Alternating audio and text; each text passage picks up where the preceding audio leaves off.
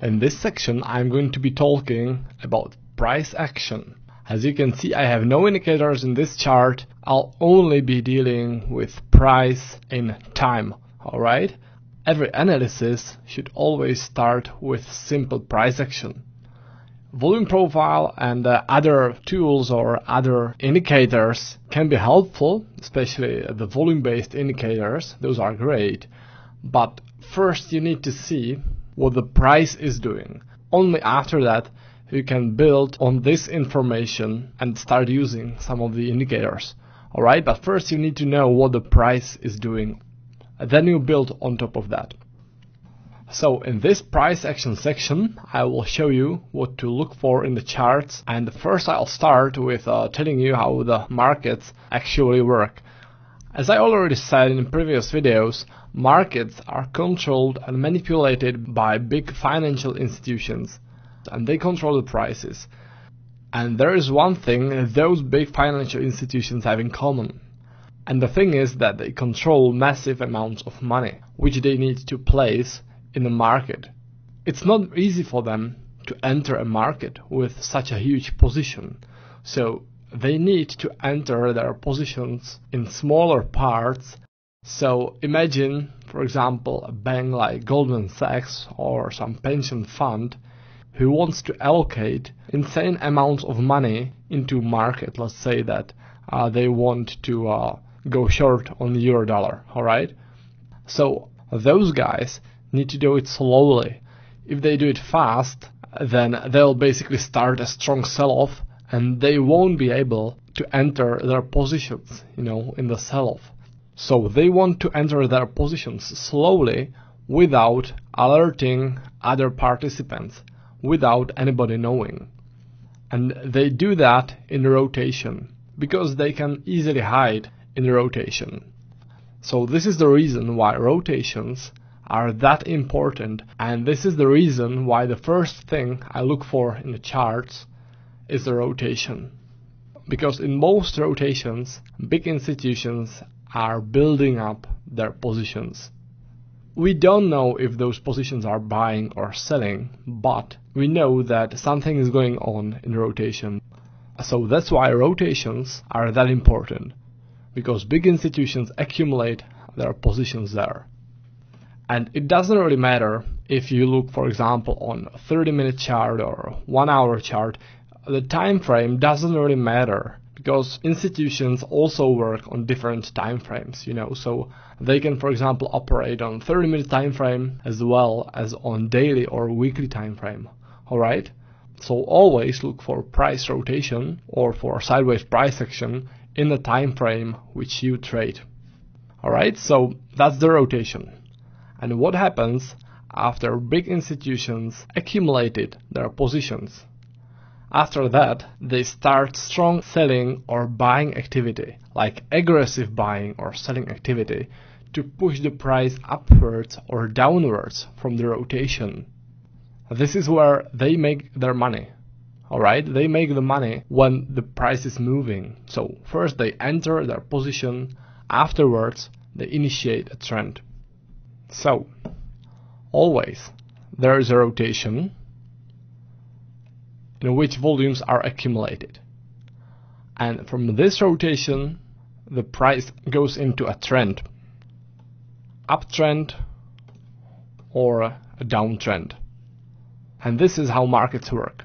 Most of the time, it's just rotation followed by a trend. And that's it. Accumulation followed by a trend. Then again, accumulation and a new trend. What usually happens is that the volume accumulation takes more time than the trend. This is quite common. If you want a strict definition of how rotation looks like or how sideways price action looks like, then I have sort of a rough definition for you. When there is a rotation, then the price candles always almost overlap.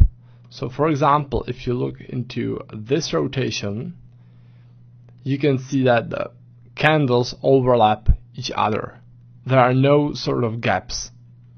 But afterwards, there is a trend and the candles don't overlap each other. For example, in this place, they don't overlap.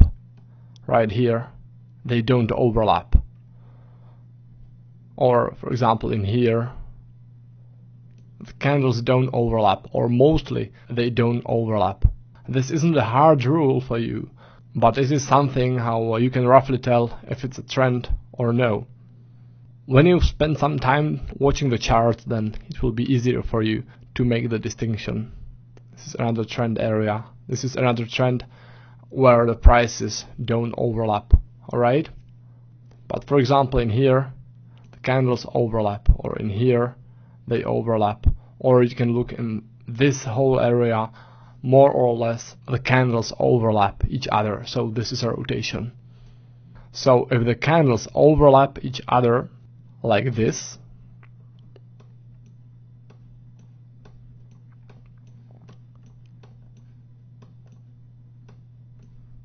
then it is a rotation. If they don't overlap, then it is a trend.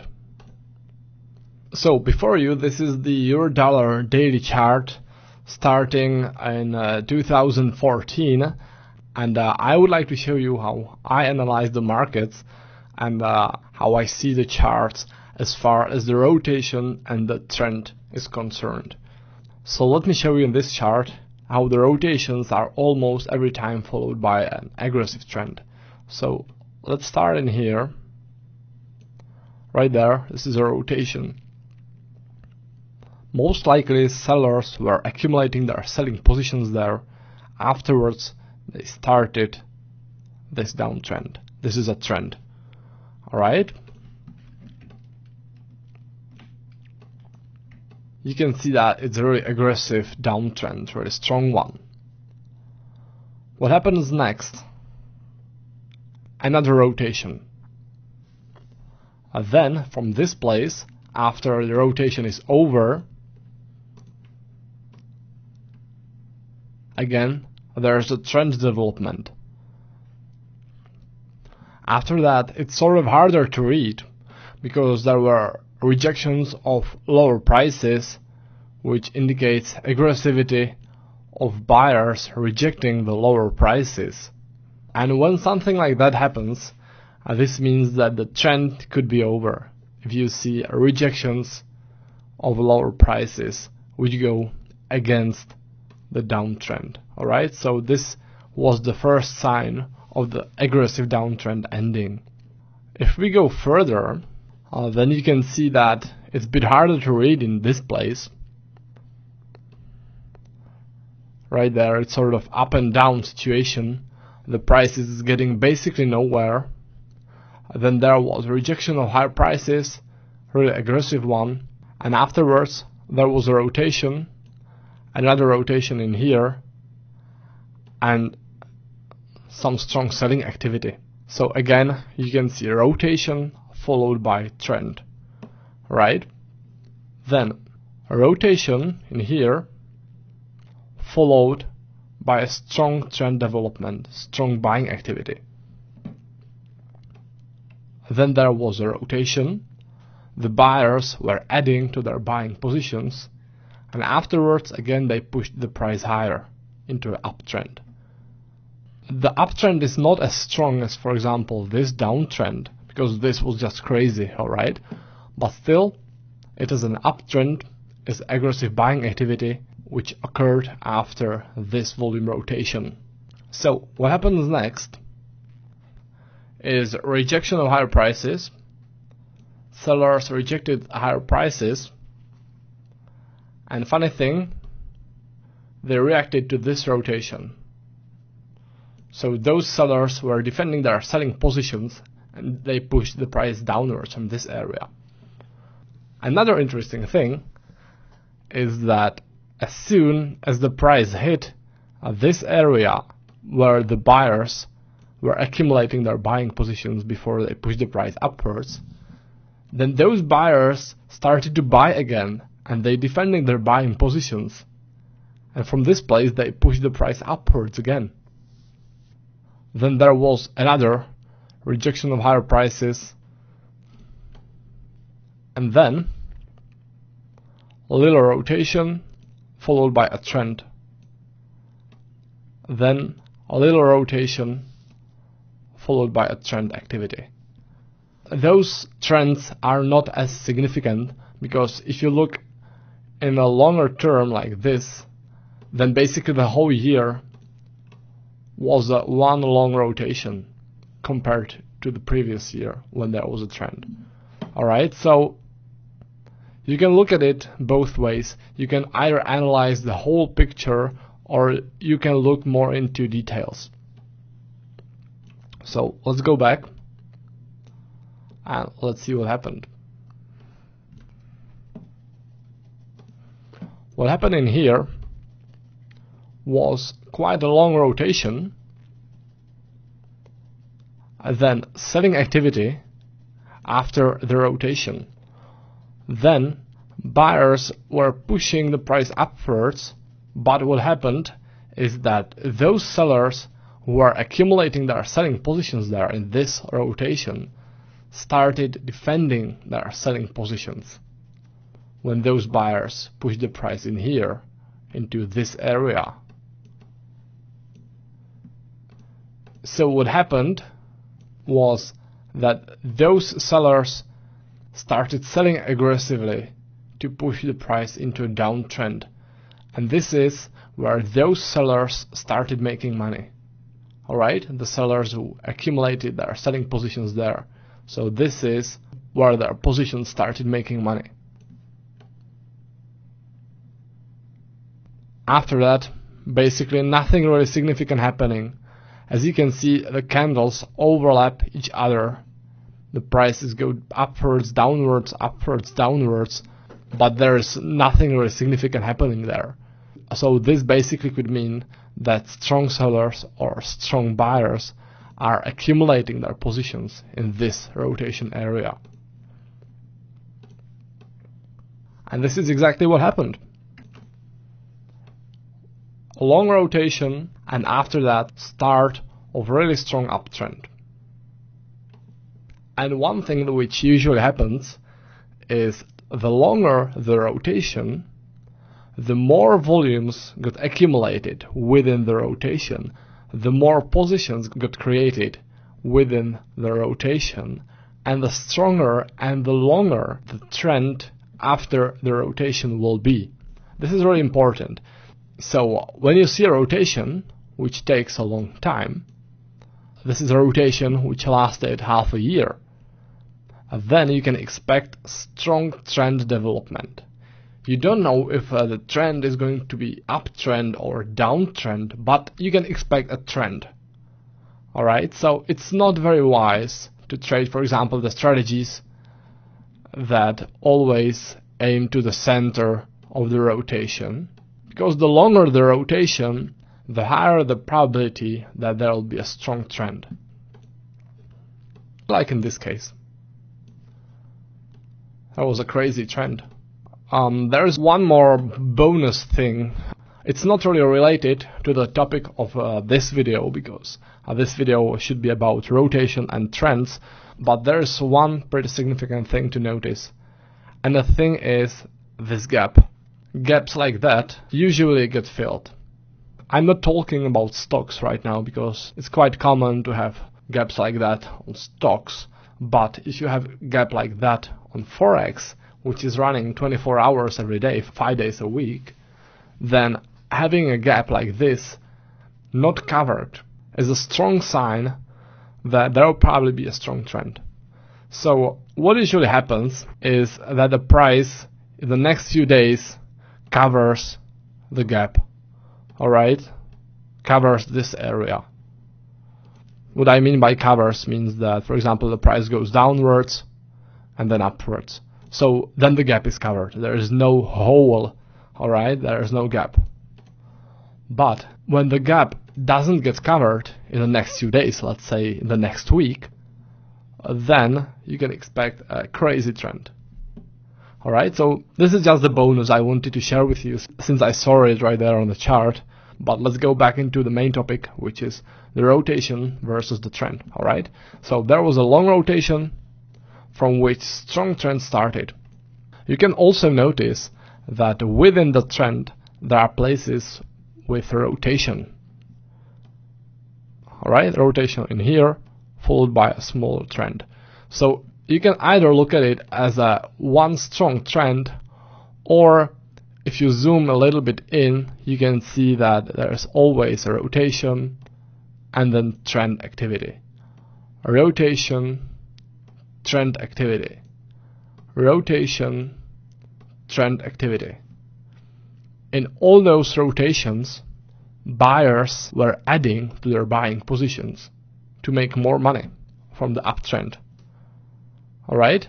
They are not really able to enter their positions when the price is moving aggressively in the trend movement, because it is too fast to enter a big positions, but they can do it in the rotations. Alright? They can add to their buying positions in those rotations. So what happens next?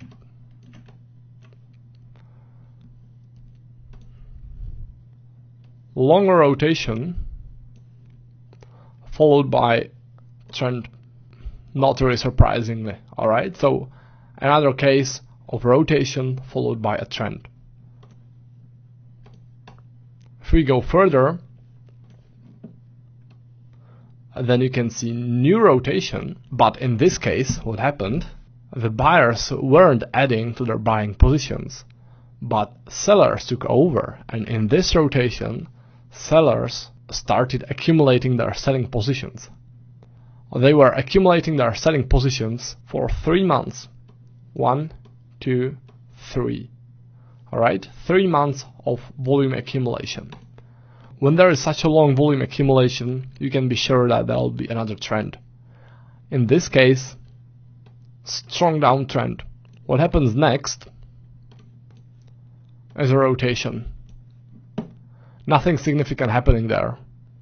It seems that sellers were adding to their selling positions because there was another selling activity there, but there was a rejection of lower prices back into rotation.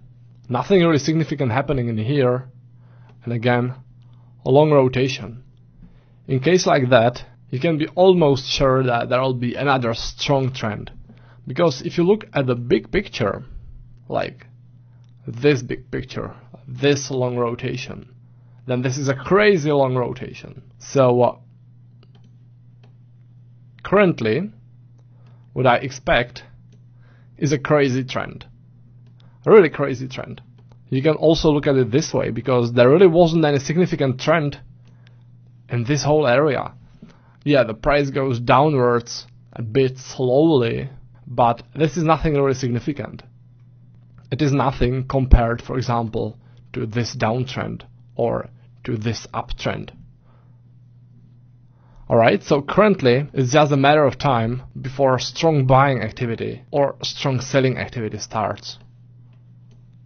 New trend. This is what I expect. I don't know when this will happen. I guess that it must be soon, because the rotation is taking place for a really long time. And I'm pretty sure that the trend will be a killer. It will be a strong trend. Alright, so that's just how markets work. Rotation followed by a trend. Then rotation followed by another trend. Alright, this is what you should look for. When you open any chart, you should always mark the places with rotations